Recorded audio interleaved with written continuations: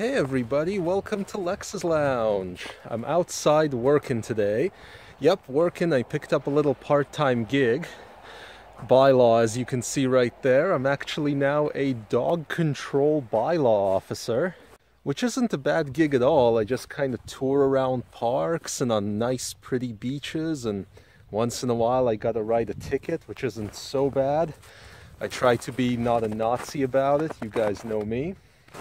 But yeah, the whole blogging and stock market thing was, very enjoyable, and I still do it, but it wasn't very good for one's health. I found myself gaining weight, having some back problems, so I thought to myself, okay, I'm going to get out there and do something a little bit more physical. And here I am, still blogging in the outdoors, kind of a weird thing. Other than that, today I kind of wanted to discuss StarLink, the SpaceX program, because that's a really cool program. About 2 weeks ago, SpaceX had a satellite launch for a client, but with that satellite launch, they launched something else. 2 mini satellites named Tintin 1 and Tintin 2.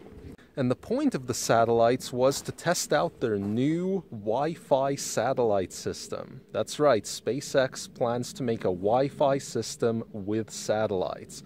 How many satellites? Well, roughly 4,500 mini satellites, which is absolutely insane considering that there's roughly only 4,500 satellites in current operation in total, circling around the Earth.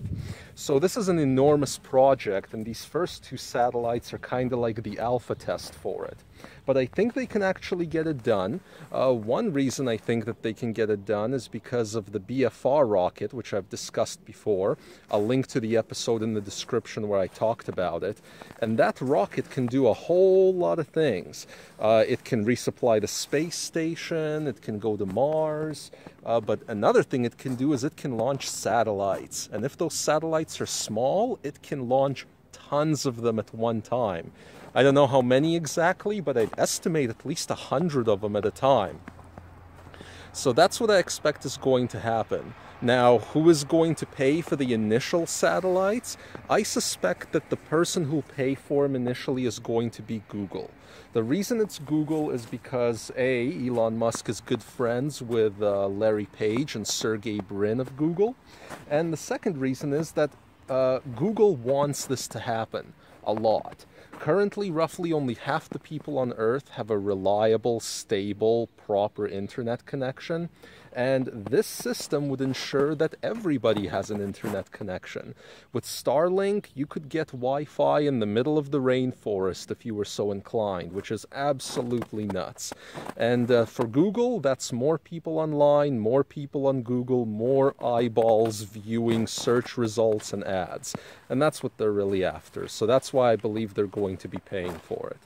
I'll try to also link to some info on StarLink as best as I can find it. Right now, there's not a whole lot of info on this program, but it's anticipated that it could be running in as little as 7 to 8 years. So that is really, really quick and really, really soon for a project that's this ambitious. So hopefully we're going to see that real soon. On that note, that's it for the episode. Welcome to all of our new subscribers off of the main channel. This is what we do here on Lex's Lounge. We just discuss random, interesting topics. So I hope you guys will stick around. And for the rest of you, subscribe, hit that like button, and we'll see you next time. Bye-bye.